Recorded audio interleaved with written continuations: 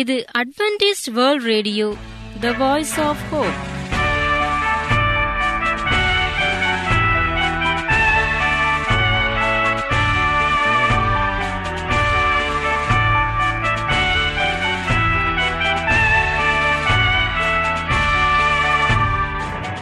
வணக்கம் வானொலி நேயர்களே, ஆண்டவராகிய இயேசு கிறிஸ்துவின் இனிய நாமத்தில் உங்களை வாழ்த்தி எங்களது ஒலிபரப்பை கேட்க அன்புடன் வரவேற்கிறோம். வாழ்க்கைக்கு வழிகாட்டும் எங்கள் ஒலிபரப்பில் இன்று இடம்பெறவிருக்கும் நிகழ்ச்சிகள்: சிறுவர்களுக்கான கதை, ஆன்மீக நலத்திற்கான தேவ செய்தி மற்றும் காதற்கினிய கீதங்கள். இன்றைய நிகழ்ச்சிகள் அனைத்தையும் கேட்டு பயனடைய அன்புடன் அழைக்கிறோம். குட்டீஸ், எல்லாம் கதை கேட்க ஆயத்தமா இருக்கீங்களா? அதுக்கு முன்னாடி ஒரு இனிய பாடல் உங்களுக்காகவே வந்துட்டு இருக்கு.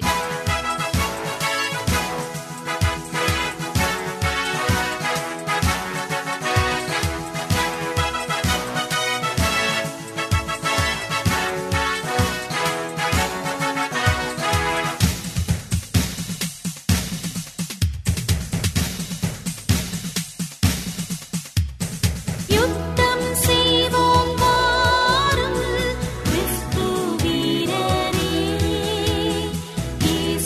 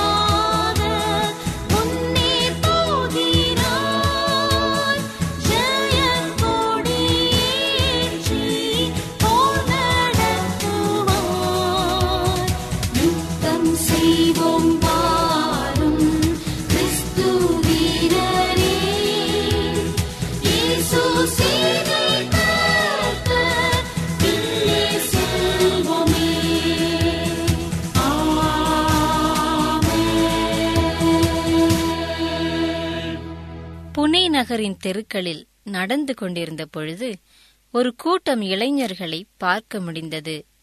அவர்கள் எல்லாரும் ஒரு கம்பெனியில் வேலை செய்பவர்கள். அன்று அவர்களது கம்பெனியின் ஆண்டு விழா. அதை வித்தியாசமாக கொண்டாட வேண்டும் என்று எல்லாரும் ஒரே மாதிரியான ஆடை அணிந்திருந்தார்கள். ஆண் பெண் வித்தியாசமின்றி எல்லாரும் கருப்பு நிறத்தில் ஜீன்ஸ், டி-ஷர்ட் அணிந்திருந்தார்கள். ஆண்கள் கழுத்தில் செயின், காதில் ஸ்டட் மற்றும் கையில் பிரேஸ்லெட் அணிந்திருந்தார்கள். பெண்களும் கருப்பு நிறத்தில் ஹேண்ட்பேக், செருப்பு, வாட்ச், ஹேர் பேண்ட் என பட்டியலை நீட்டிக்கொண்டே போகலாம். அவர்கள் எல்லாரும் உல்லாசமாய் இருப்பவர்கள் போல காணப்பட்டார்கள். ஆனால் அவர்களில் எத்தனை பேரின் உள்ளங்கள் கவலையினாலும் தவறான எண்ணங்களினாலும் துன்மார்க்கத்தாலும் நிறைந்திருக்கலாம்? வெஸ்டர்ன் கல்ச்சர் என்ற போர்வையில் தங்களை கண்டபடி அலங்காரம் செய்து கொண்டு வாழ்க்கை எங்கே செல்லுகிறது என்று தெரியாமலே வாழ்ந்து கொண்டிருக்கின்றனர். ஒருவேளை நீங்கள் கேட்கலாம், வெளித்தோற்றத்திற்கும் ஒருவருடைய குணத்திற்கும் என்ன தொடர்பு? வெளித்தோற்றத்தை வைத்து அவர் எப்படிப்பட்டவர் என்று எப்படி சொல்ல முடியும்? கண்டிப்பாக சொல்ல முடியும். ஒருவருடைய ஆடை அலங்காரத்தை வைத்து, இன்னும் அவர் தன்னை எப்படி மற்றவர்க்கு காட்ட வேண்டும் என்று நினைக்கிறாரோ அதை பொறுத்து அவருடைய குணத்தை நாம் தெரிந்து கொள்ள முடியும். யாரொருவர் தன்னுடைய வாழ்க்கையில் ஆண்டவரை மாதிரியாக கொண்டு அவரின் குணம் தன்னிலே வெளிப்பட வேண்டும் என்று நினைக்கிறாரோ அவர் இந்த நாகரிக உலகத்தில் தன்னை ஒரு பகுதியாக்கிக் கொள்வது கடினமான காரியம். உலகத்தின் சேற்றில் விழுந்து வெளியே வர முடியாமல் தவித்துக் கொண்டிருப்பவர்களை பார்த்து கிண்டல் செய்வதோ நகைப்பதோ மிகவும் எளிதான காரியம். ஆனால் நம்மில் எத்தனை பேர் அவர்களுக்காக வருந்துகிறோம்? சிலர் கடவுளிடமிருந்து வெகு தூரம் சென்று விட்டனர். அவர்கள் திரும்பி வருவது இயலாத காரியமாக உள்ளது. அவர்களில் எத்தனையோ பேர் பயந்தவர்களாயும் குழப்பம் உள்ளவர்களாயும் யாராவது நம்மை காப்பாற்றுவார்களா என்றும் இருக்கலாம். அப்படிப்பட்டவர்களுக்கு நாம் உதவ வேண்டும். நாம் விசேஷமானவர்கள், கடவுளால் அன்பு கூறப்படுபவர்கள். எனவே நாம் பொறுப்புள்ளவர்களாகவும் ஆண்டவருடைய பிள்ளைகளாகவும் வாழ வேண்டும். நாம் பிரகாசிக்கிறவர்களாய் இருக்க வேண்டுமானால் அந்த பிரகாசம் நம்மிலிருந்து நேரடியாக வெளிப்பட வேண்டும். நாம் உண்மையிலேயே கடவுளுடைய பிள்ளைகளாயிருந்தும் நம்முடைய நடை உடையின் மூலம் மற்றவர்கள் நம்மை தவறாக புரிந்து கொள்ளும்படியான நிலைமை ஏற்படலாம். அதற்கு நாம் இடம் கொடுக்காதவாறு பார்த்து கொள்ள வேண்டும். நாம் ஆண்டவருக்கு சாட்சியாக வாழ வேண்டும் என்று நினைத்தால் அது நம்முடைய தோற்றம், செயல் இரண்டிலும் வெளிப்பட வேண்டும். அப்போதுதான் நமது வெளித்தோற்றமும் உள்தோற்றமும் ஒரே மாதிரியாக இருக்கும். மத்தேயு 5:16 சொல்லுகிறது, இவ்விதமாய் மனுஷர் உங்கள் நற்கிரியைகளைக் கண்டு பரலோகத்திலிருக்கிற உங்கள் பிதாவை மகிமைப்படுத்தும்படி உங்கள் வெளிச்சம் அவர்கள் முன்பாக பிரகாசிக்க கடவது. நாமும் நற்கிரியை செய்து அதன் மூலம் ஆண்டவரை மகிமைப்படுத்துவோம். எல்லாருக்கும் கதை பிடிச்சிருக்கும்னு நம்புறேன். கதையில சொல்லப்பட்ட நல்ல கருத்தை கேட்டு அதன்படி நடங்க. கர்த்தர் நிச்சயமா உங்களை ஆசிர்வதிப்பார். கதை சொன்ன சகோதரிக்கு நன்றி தெரிவித்துக் கொள்கிறேன். நீங்கள் அட்வென்டிஸ்ட் வேர்ல்ட் ரேடியோவின் ஒலிபரப்பை கேட்டுக் கொண்டிருக்கிறீர்கள். எங்களுடைய முகவரி அட்வென்டிஸ்ட் வேர்ல்ட் ரேடியோ, தபால் பெட்டி எண் 17, புனே 411001, மகாராஷ்டிரா, இந்தியா. இப்போதும் நாம் வேதத்தை தியானிக்கும் நேரத்திற்குள்ளாக வந்திருக்கிறோம். இன்றைய தேவ செய்தியை போதகர் பிராங்க்லின் அவர்கள் நமக்கு வழங்குவார். தேவ ஆலோசனையை கேட்பதற்கு முன்பு ஒரு இனிய பாடலை கேட்டு மகிழுங்கள்.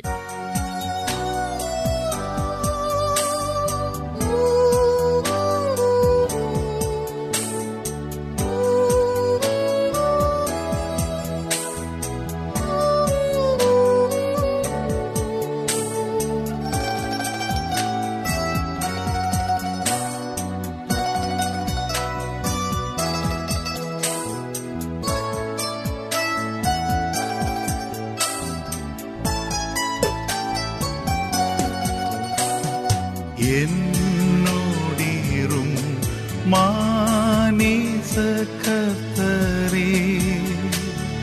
வெளிச்சம் மங்கி இருட்டாயிற்றே, மற்றோர் சகாயம் அற்ற போதிலும் நீங்கா ஒத்தாசை நீர் என்னோடீரும்.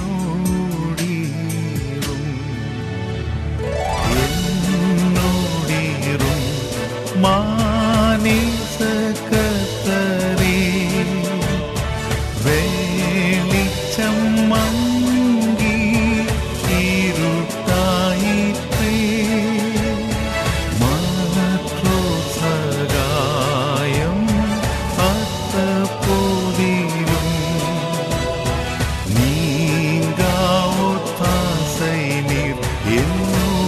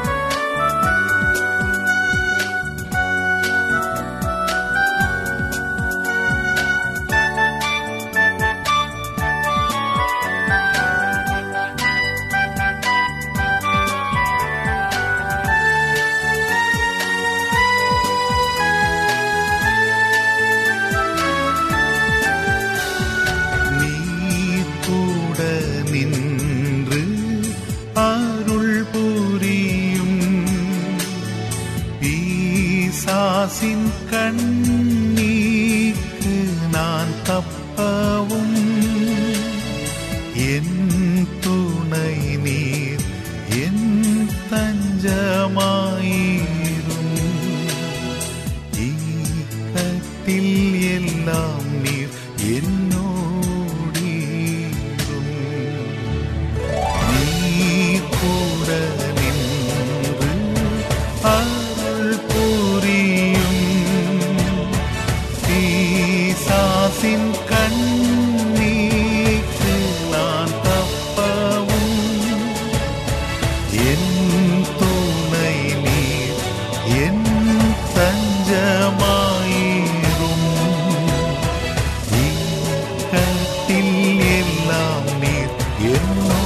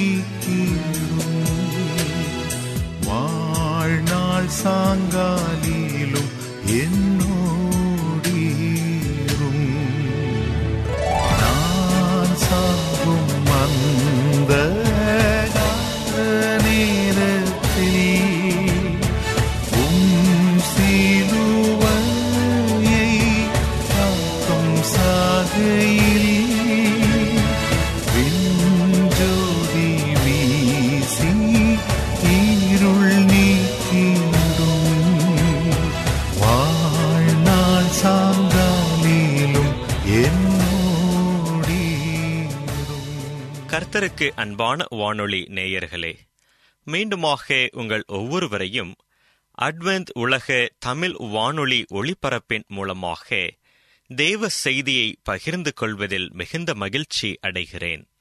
அன்பு நேயர்களே, உங்களுடைய ஆவிக்குரிய வாழ்க்கைக்கு எங்களது ஒளிபரப்பு உறுதுணையாய் இருந்து வருகிறது என்று கர்த்தருக்குள் நம்புகிறேன். நேயர்களே, இந்த ஒளிபரப்பை வெறும் கேட்பதோடு இருந்து விடாமல் உங்களுடைய வாழ்க்கையில் அபியாசித்து தேவ ஆசீர்வாதத்தை பெற்றுக்கொள்ளும்படியாய் உங்களை அன்போடு கேட்டுக்கொள்ளுகிறேன். மத்தேயு எழுதிய நற்செய்தி நூல் 19ஆம் அதிகாரம் 14ஆம் வசனத்தில் இரட்சகராகிய இயேசு கிறிஸ்து சீஷர்களை பார்த்து சொல்லுகிறார், சிறு பிள்ளைகள் என்னிடத்தில் வருகிறதற்கு இடம் கொடுங்கள், அவர்களை தடை பண்ணாதிருங்கள், பரலோக ராஜ்யம் அப்படிப்பட்டவர்கள் உடையது என்று சொல்லி.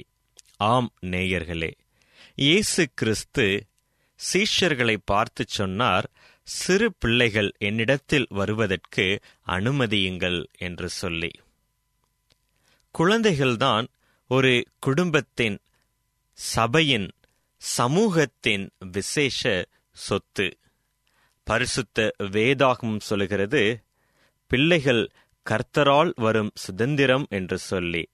ஆண்டவர் கொடுக்கக்கூடிய ஈவுதான் பிள்ளைகள். அவர்கள் வளர்ந்து நல்ல கல்வி பெற்று குடும்பத்தையும் சபையையும் சமூகத்தையும் தாங்குகிற தூண்களாக மாற வேண்டும். அதற்கு மிகவும் தேவையானது அவர்கள் மேல் காண்பிக்கப்படும் அன்பு. அன்போடும் பரிவோடும் வளர்க்கப்படும் குழந்தைகள் பொதுவாக நற்குணசாலிகளாக வளர்கிறார்கள். அதே வேளையில் அன்பு காண்பிக்கப்படாத குழந்தைகள் பொதுவாக சமூக விரோதிகளாக வளர்கிறார்கள். இதனை நம்முடைய அன்றாட வாழ்க்கையில் நாம் பார்க்க முடியும். குழந்தைகள்தாம் மிகப்பெரிய சொத்து என்பதை புரிந்து கொண்டபடியால்தான் ஆசிய ஜோதி நேருவும் முன்னாள் ஜனாதிபதி அப்துல் கலாமும் குழந்தைகள் மேல் விசேஷ அன்பும் கவனமும் செலுத்தினார்கள். அவர்கள்தான் இந்நாட்டின் தூண்கள் என்று அவர்கள் நம்பியதின் காரணமாகவே அவர்களுக்கு முக்கியத்துவம் கொடுத்தார்கள். பிரான்சிஸ் சேவியர் ஒரு நாள் தனது வேலைகளினால் மிகவும் களைப்புள்ளவராக வீடு திரும்பினார்.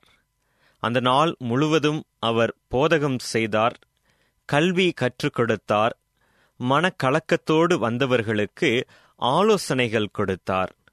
மாலையில் அவரது சரீரம் மிக மிக களைப்புற்றது.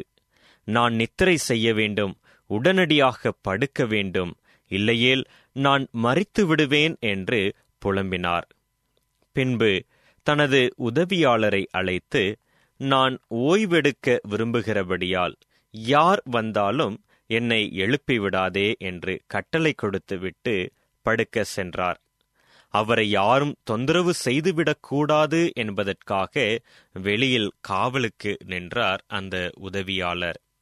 சிறிது நேரம் கழித்த பின்பு வாடிப்போன முகத்தோடு வெளியே வந்தவர் தன் உதவியாளரை பார்த்து, நான் ஒரு தவறு செய்துவிட்டேன். சிறு குழந்தைகள் யாராகிலும் என்னை பார்க்க வந்தால் உடனே என்னை எழுப்பிவிடு என்று கூறி மீண்டும் படுக்கைக்கு சென்றார். குழந்தைகளின் முக்கியத்துவத்தை அவர் அந்த அளவுக்கு அறிந்திருந்தார். எனவேதான் தனது ஓய்வுக்கு தடை வந்தாலும் பரவாயில்லை என்று நினைத்தார். கர்த்தருக்கு அன்பான நேயர்களே, உங்களுடைய பிள்ளைகளிடத்தில் நீங்கள் அன்போடும் பரிவோடும் பாசத்தோடும் நடந்து கொள்ளுகிறீர்களா? வெளியில் உள்ள கோபத்தை பிள்ளைகளிடம் காட்டாதீர்கள். உங்களுடைய அன்பை முழுவதுமாக பிள்ளைகள் புரிந்து கொள்ளும்படியாக அவர்களிடம் பழகுங்கள். அவர்களிடம் பழகுவதற்காக நேரத்தை ஒதுக்குவது மிகவும் அவசியம். குழந்தைகள் கர்த்தர் கொடுத்த ஈவு என்பதை ஒருபோதும் மறந்து விடாதீர்கள். இன்றைக்கு நாம் அநேக இடங்களில் பார்க்கும் பொழுது, சபைகளாக இருக்கட்டும், சமூகமாக இருக்கட்டும், குழந்தைகளுக்கு கொடுக்கப்பட வேண்டிய பாசமும் பராமரிப்பும் கொடுக்கப்படுவது இல்லை. இது மிகவும் தவறு என்பதை புரிந்து கொள்ளுங்கள். உங்களுடைய குழந்தைகள் என்று சொல்லி அல்ல, சிறு பிள்ளைகளை எங்கு கண்டாலும், யாருடைய பிள்ளைகளாக இருந்தாலும் அவர்களிடத்தில் அன்பை காட்டுங்கள், அவர்களை நேசியுங்கள். அவர்கள் தேவனுடைய ஈவு என்பதை மறந்துவிடாதீர்கள். ஆண்டவர் சொல்லுகிறார், பரலோக ராஜ்யம் அப்படிப்பட்டவர்களுடையது என்று சொல்லி. ஆம் பிரியமானவர்களே, நாமும் அந்த சிறு பிள்ளைகளைப் போல மாற வேண்டும் என்று சொல்லி ஆண்டவர் எதிர்பார்க்கிறார். நாம் சிறு பிள்ளைகளை நேசிப்போம். அவர்கள் சபையையும் குடும்பத்தையும் சமூகத்தையும் தாங்குகிறவர்களாக அவர்களை நம்முடைய அன்பின் மூலமாக மாற்றுவோம். ஜெபிப்போம். இரக்கமும் கிருபையும் நிறைந்த பரலோக பரம தகப்பனே, ஆண்டவரே, இதோ இந்த வேளையிலே உம்முடைய சமூகத்திலே வந்திருக்கிறோம் அப்பா. எங்களை தாழ்த்தி உம்முடைய கரத்திலே ஒப்புக் கொடுக்கிறோம். ஆசீர்வதித்தருளும் ஆண்டவரே. உமக்கு விரோதமாய் நாங்கள் செய்த குற்றங்கள், குறைகள் எல்லாவற்றையும் மன்னித்தருள வேண்டுமாறு ஜெபிக்கிறோம். கல்வாரி சிலுவையிலே சிந்தப்பட்ட இரத்தத்தின் மூலமாக எங்களை கழுவி சுத்திகரித்தருளும் ஆண்டவரே. நீர் எங்களுக்கு ஈவாக கொடுத்திருக்கக்கூடிய குழந்தைகளை நாங்கள் நேசிக்கத்தக்கதான இருதயத்தை நீர் எங்களுக்கு கொடுத்தருளும். ஒவ்வொரு சிறு பிள்ளைகளிடமும் ஆண்டவரே உம்முடைய அன்பை நாங்கள் அவர்களிடம் காட்டும்படியான பலத்தை நீர் எங்களுக்கு காண்பித்தருள வேண்டுமாறு ஜெபிக்கிறோம் அப்பா. ஆண்டவரே, எங்களை தாழ்த்தி ஒப்பு கொடுக்கிறோம். ஒவ்வொரு சிறு பிள்ளைகளையும் நீர் ஆசீர்வதித்தருளும். உம்முடைய சபையை, ஒவ்வொரு குடும்பத்தையும் சமூகத்தையும் தாங்குகிற தூண்களாக அவர்களை மாற்றி அருள வேண்டுமாறு இயேசுவின் மூலம் ஜெபிக்கிறோம். ஜெபம் கேளும் நல்ல பிதாவே, ஆமேன். தேவ செய்தி ஆசீர்வாதமாய் இருந்திருக்கும் என்று கர்த்தருக்குள் விசுவாசிக்கிறேன். எங்களுடைய இன்றைய ஒலிபரப்பினை கேட்டதினால் நீங்கள் பெற்ற நன்மைகளை அறிய நாங்கள் ஆவலாக இருக்கிறோம். எங்கள் முகவரிக்கு எழுதும்படி உங்களை அன்புடன் கேட்டுக்கொள்கிறோம். எங்களது முகவரி அட்வென்டிஸ்ட் வேர்ல்ட் ரேடியோ, தபால் பெட்டி எண் 17, புனே 411001, மகாராஷ்டிரா, இந்தியா. இத்துடன் இன்றைய ஒலிபரப்பு நிறைவு பெறுகிறது. நாளைய தினம் இதே அலைவரிசையில் அரை மணி நேரம் முன்னதாக சந்திப்போம். கர்த்தர் தம்முடைய முகத்தை உங்கள் மேல் பிரசன்னமாக்கி உங்களுக்கு சமாதானம் கட்டளையிட கடவர். உங்களிடம் இருந்து விடைபெறுவது ஜெமிலா பிராங்க்லின்.